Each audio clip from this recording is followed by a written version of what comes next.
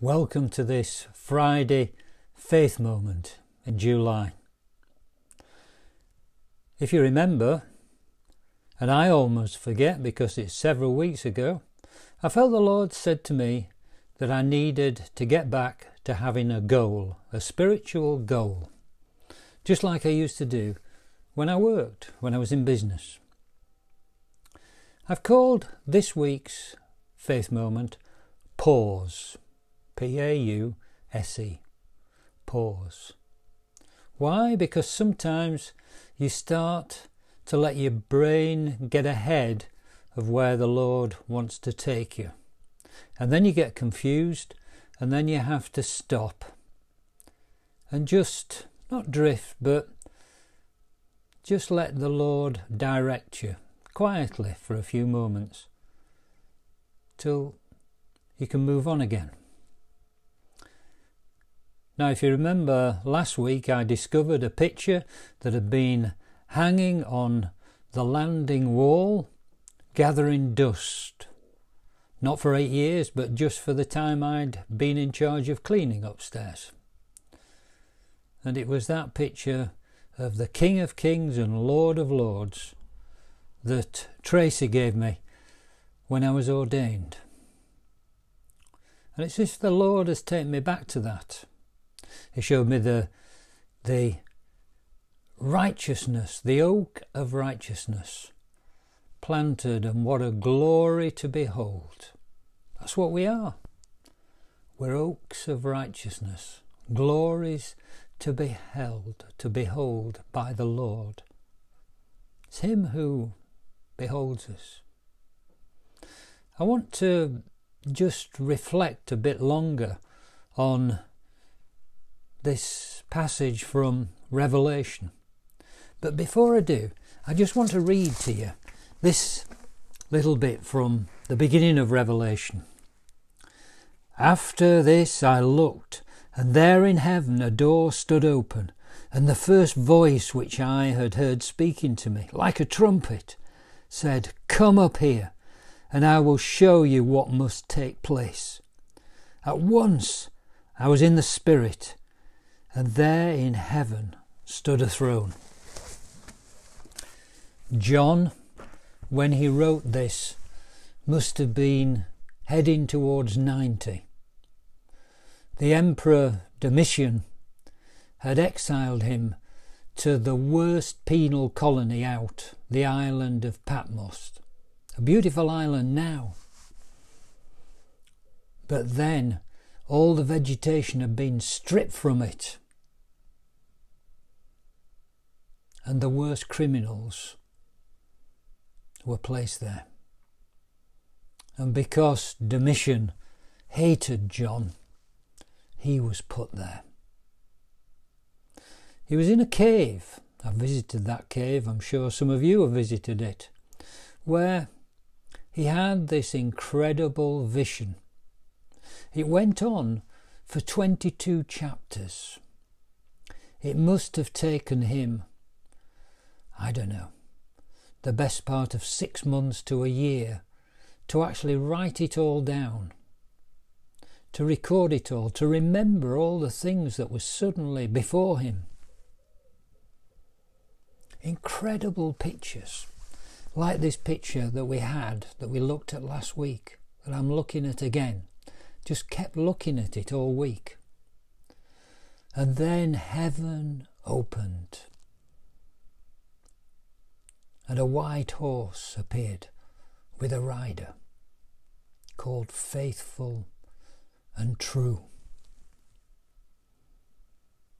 And in righteousness he judges and makes war. His eyes are like the flame of fire, and on his head are crowns, diadems.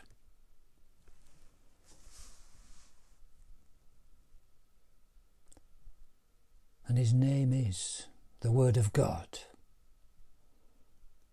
And he wears a robe dripped in blood. and from his mouth comes a two-edged sword. And on his thigh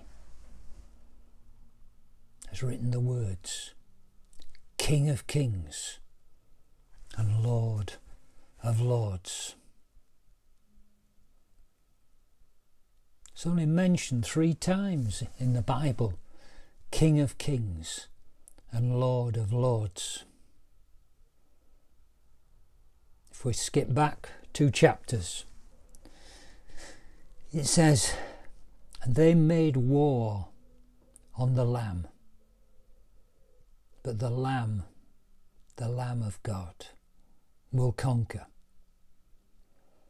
And those who were chosen will wear pure white linen and ride with him.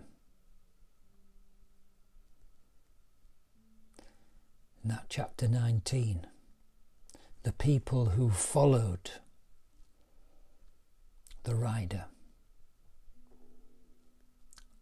they wore pure white linen and they were faithful. Now the interesting thing, the screen keeps going backwards and forwards. I don't know why. It goes slightly dark here. It's in the evening. But the third is quite fascinating, really, because it was written 25 years before John's revelation. And as I say, there's only 3 places in the Bible where it says King of Kings and Lord of Lords. It doesn't appear in the Psalms or anywhere like that. This appears in Paul's letter to Timothy, his first letter, chapter 6. I urge you, Paul talking to Timothy, to pursue righteousness. There's that word again. Righteousness, godliness, faith,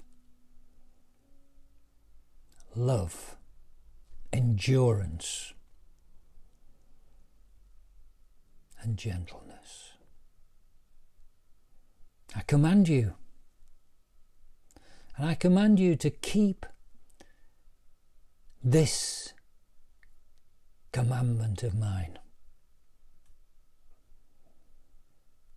so that you may be blameless, pure, unblemished on the day of our Lord's return. For he is truly the King of Kings and Lord of Lords.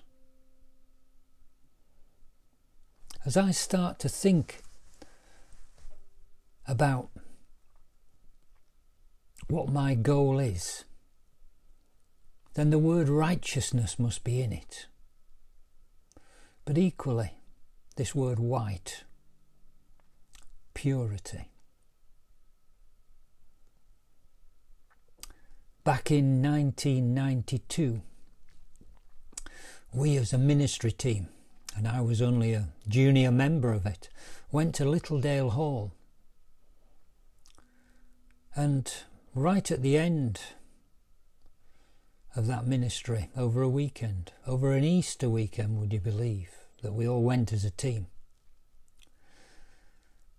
we had communion, we shared communion, and a young lady from Sheffield said to me as she gave me communion, she said, I believe the Lord is saying that he's giving you permission to tread among the holy things of God.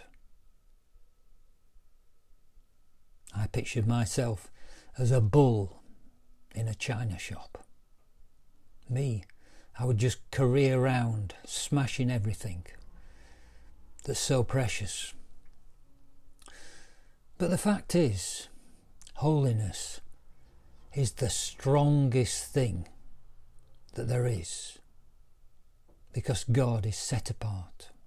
He's holy.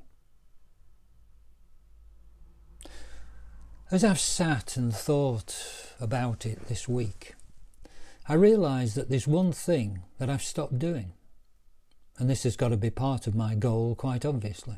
I don't know about you, but I've stopped putting on the armour of God. I've let it slip.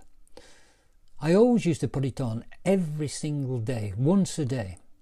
I would say I put on the belt of truth, the breastplate of righteousness, the gospel of peace I put on my feet.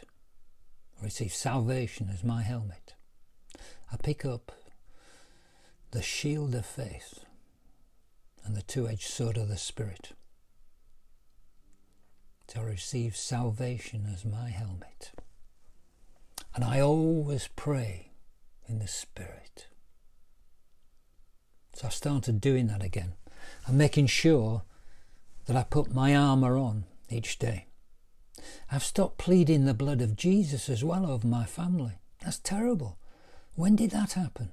I used to say every single day, in him I am redeemed.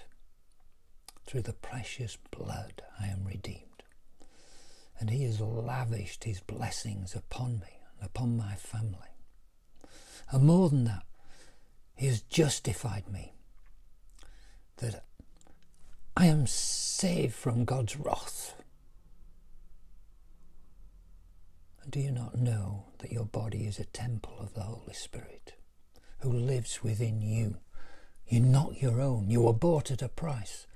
Therefore glorify God in your body. Here we are. 12 minutes has gone already. Until I speak to you again next Friday.